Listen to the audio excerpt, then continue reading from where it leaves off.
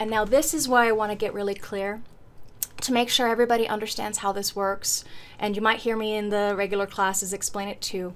But this, it's not that one person is deliberately doing something to another person.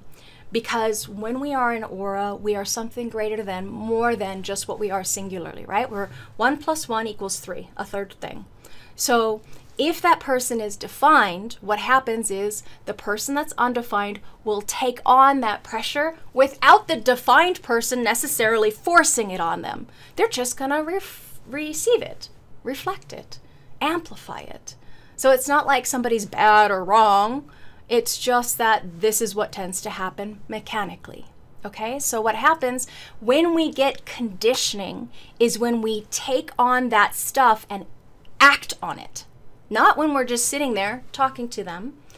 If that person is very inspired about, let's say, an experience that they just came to an awareness of, I'm going to pick on the channel of awareness, design of a thinker. They're really inspired and they're really like, oh my God, this is the greatest thing and it means so much to me. They're so super excited about tarot cards, whatever it happens to be. And now this person with the undefined center, because that person is so inspired, now decides to take on studying tarot rather than waiting for clarity if they're emotional, or their lunar process if they're a reflector. That's what creates conditioning. And again, remember, conditioning is not bad or good, it simply is. It's where we learn life. So maybe this person is a 3, enters into the right thing that goes wrong, and then maybe they don't like the tarot and they go into something else, banging around, making mistakes, what have you. But you learn from mistakes. So I never want to judge, turning off my heater. I never want to judge, what happens as good, bad, right, wrong. Because when you get right down to it, at the way that Ross describes it, you really have no choice as far as whether to follow your authority or not. If you've ever come across that.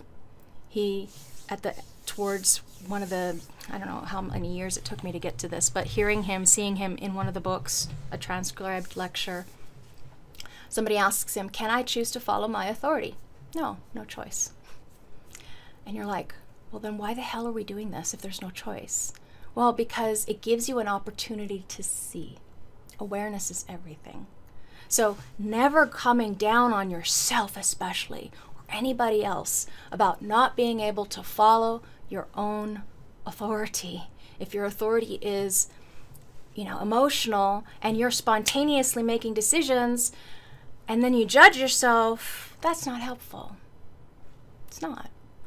As you decondition and as your cells wake up, or they allow the old stuff to go away and it's replaced with new cells that are informed with, hey, I'm an emotional projector. I wait for recognition, invitation. I wait for emotional clarity. I don't act on nervousness. I don't act on spontaneity. It takes years to get to that place. And yet what the conditioned thinking mind thinks is like, well, I know it now. I should get it right away.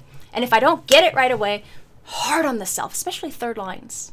Okay? So I want to make sure that you guys recognize, you don't have to explain all that to your students, but do your best to keep guiding them home, reminding them, providing a safe space to experiment, being able to share authentically. I remember in the beginning of the experiment, the first couple years, I'm like, I'm following my authority. I know how to wait. I thought I could just, sleep on it. And it really isn't that.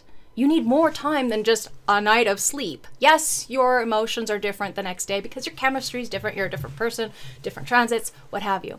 But when it comes to big, big, big things in life, projector, what to do for work, where to go to live, who to love, who to bond with, it's not going to be overnight. For me personally, that's not my experience anyway. And if you're a 3, the mistake of not following the authority is really what teaches you something.